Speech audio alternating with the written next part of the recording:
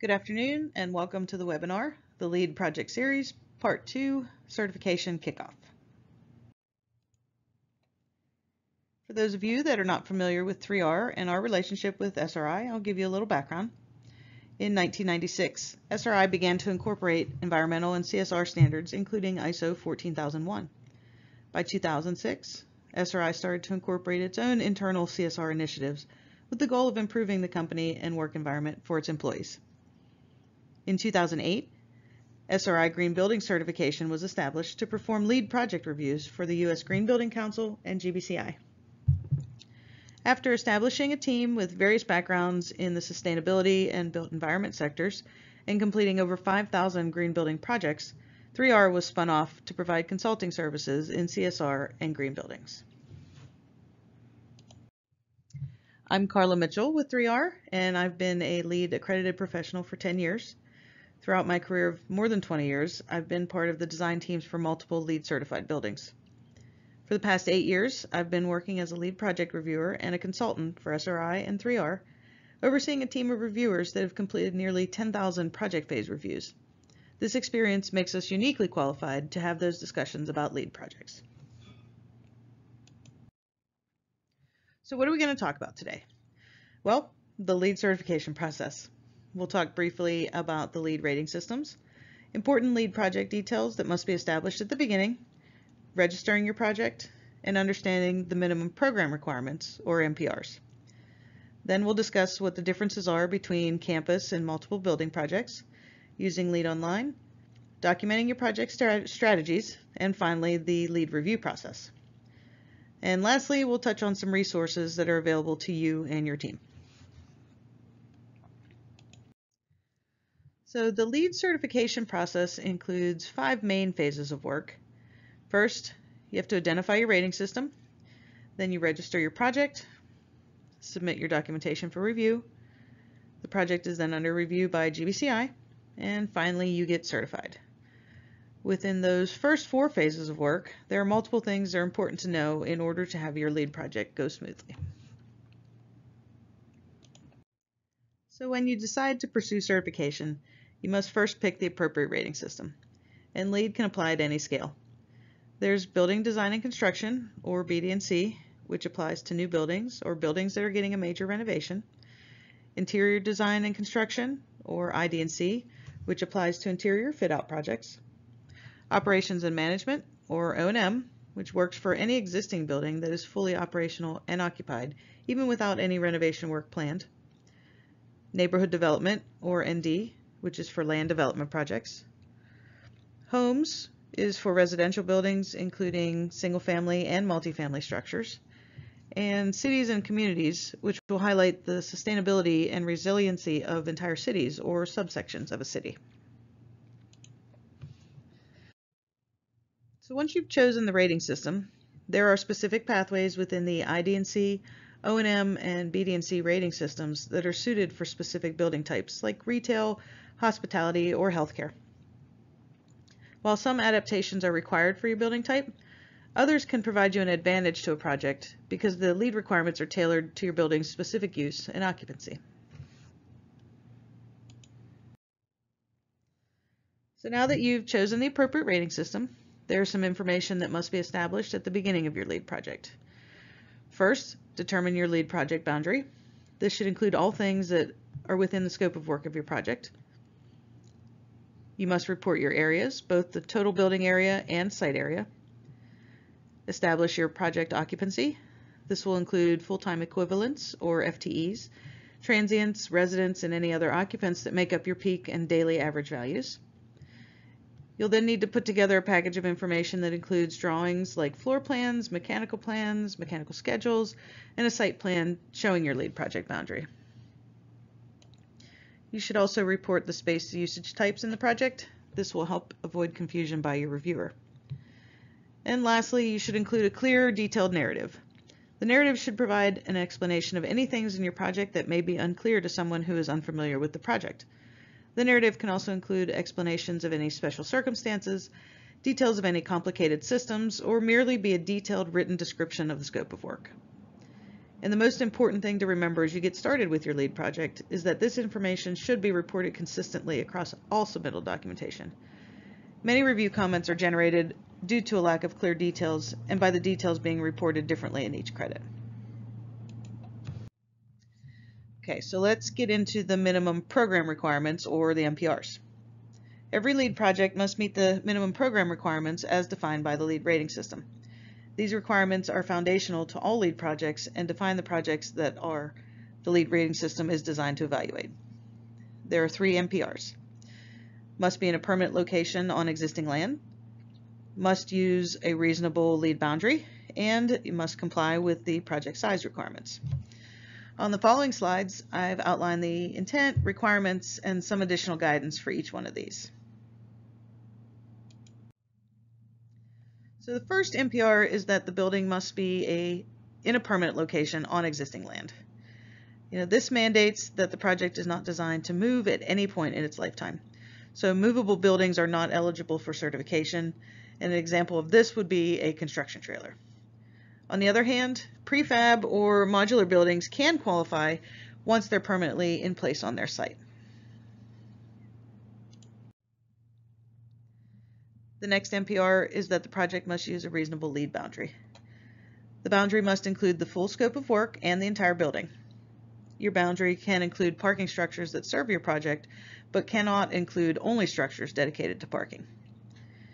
If you have more than one structure that is physically connected to another within your boundary, that would be considered one building for LEED purposes, provided that connection is programmable space.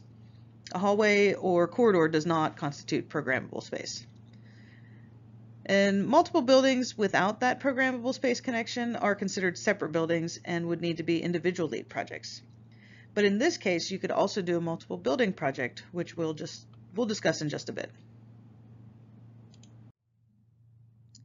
So the last MPR is pretty straightforward. Your building must be a minimum of 1,000 square feet for BD&C and O&M projects. But if you're pursuing the ID&C rating system, your project must be at least 250 square feet.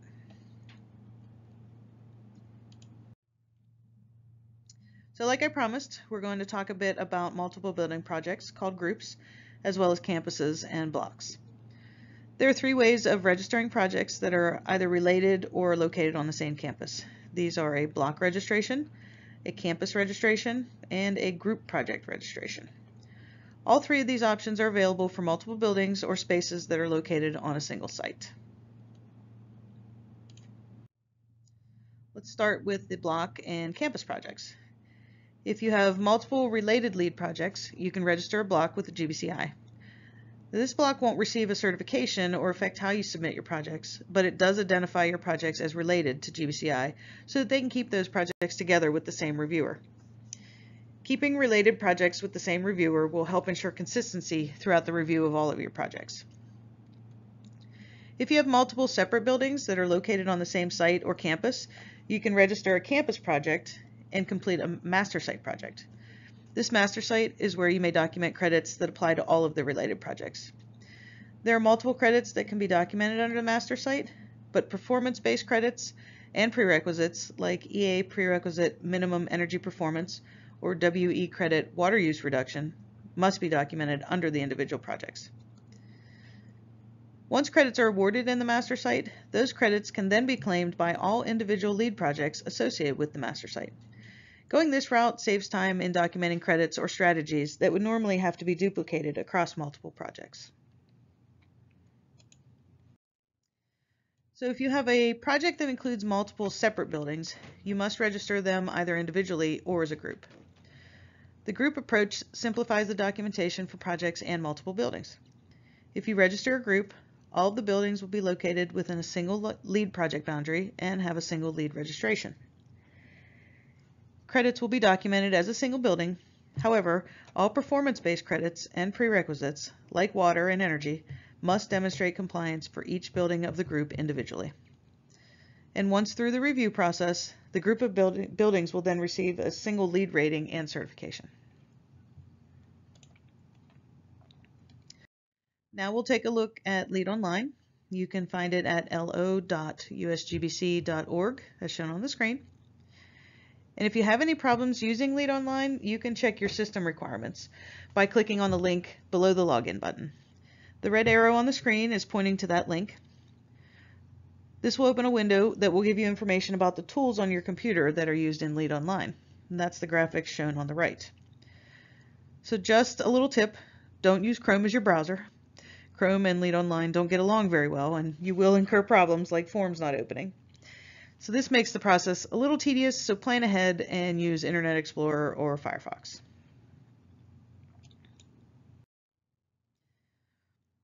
So once you're in LEED Online, this is your dashboard, and this is where you'll upload your project documentation when you're ready to submit for review. All of your LEED projects and project information and documentation will be accessed from this page. And the red arrow on the right is showing you the button to click to start your project registration.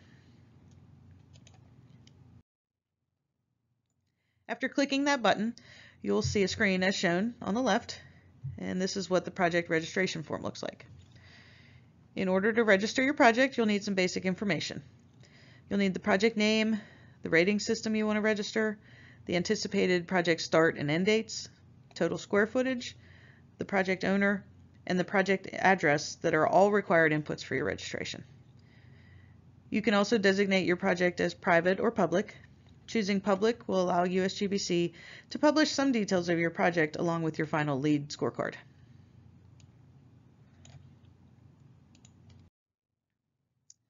So as part of registration, there are fees, and the fee structure is for a project is made up of registration and certification fees.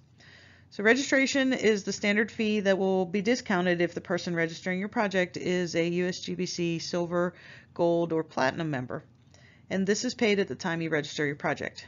Currently, the registration is either $1,500 or $1,200 for USGBC members.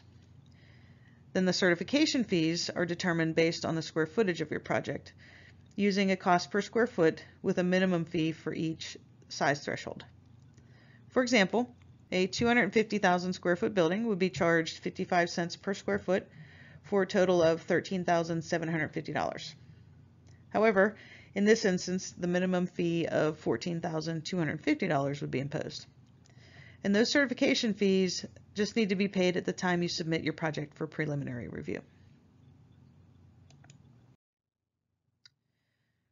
So now you've identified the right rating system and you've gotten your project registered. So the next steps are putting together your project team. Your team can be made up of professionals from your company or outside consultants. However, one requirement for the team is that every project includes a LEED accredited professional who specializes in the rating system you're registered under and who will be actively involved in the project. Next, you should identify the LEED project goals, including your desired level of certification. Then you document your project, and finally upload all documentation to LEED Online. So as we mentioned in the last slide, one part, and probably the biggest part of this process, is documenting your project. The first thing you should do when outlining your strategies and beginning the documentation process is to complete a LEED checklist. These checklists are available at usgbc.org, and they're helpful for determining the number of points you plan to pursue. The checklist should be a living document until you get through your final review phase so that points can be tallied and strategies can be added or changed based on your set certification goal.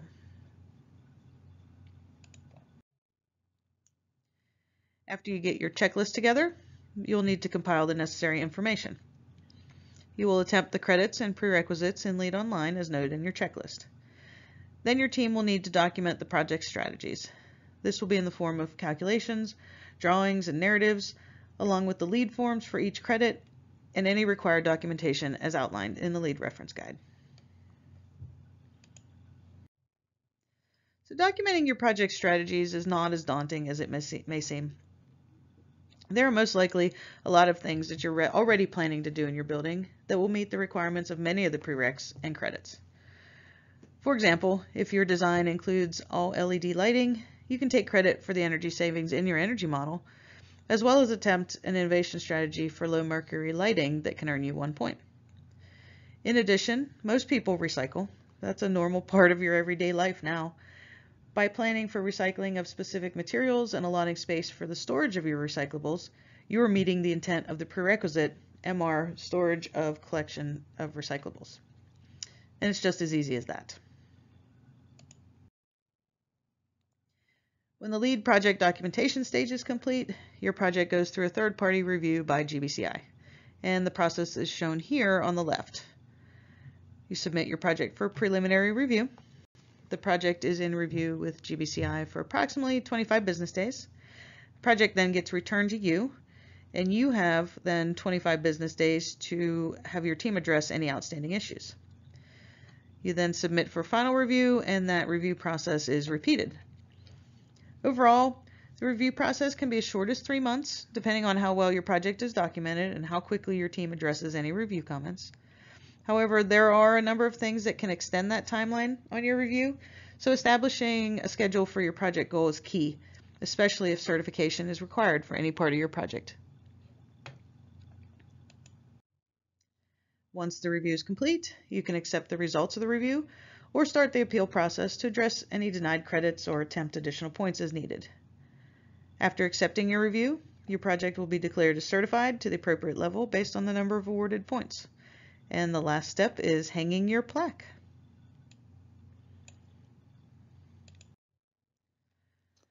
So we've talked exclusively about LEED today, but there are other rating systems as well which pursue different goals, like Living Building Challenge, WELL, Passive House, and BREEAM. While the end goal may be different, using any of these rating systems will serve to document and confirm your building's sustainability pursuits. And every project is different. And while LEED can accommodate most project types, it doesn't fit every project. So you may be interested in pursuing a different rating system. If that's the case, give me a call and I'd be happy to help you talk about your particular situation and which rating system is right for you. SRI and 3R have the experience with the process and the skills needed to help companies be successful in the pursuit of their sustainability goals. And if you're not considering certification, but want to design or improve your building to get maximum benefits, we can help with that too. Although I must say there is a lot of brand value to be realized from having that plaque and what it stands for, so I would highly encourage you to consider certification if at all possible. When you're pursuing LEED certification, you can call us to help. At the very least, make sure you involve someone who can look at your situation and provide a realistic assessment of how you should pursue your LEED certification. With the right partners on your team, LEED certification can be easy and beneficial, both for your financial and environmental commitments. Of course, if we can help in any other way, we've listed some of our other 3R, CSR, and built environment services here. I'd like to thank you for attending the LEED Project Series Part 2, Certification Kickoff, and please look for the rest of the series, available in the coming weeks, where we'll dive into the details of each LEED credit category.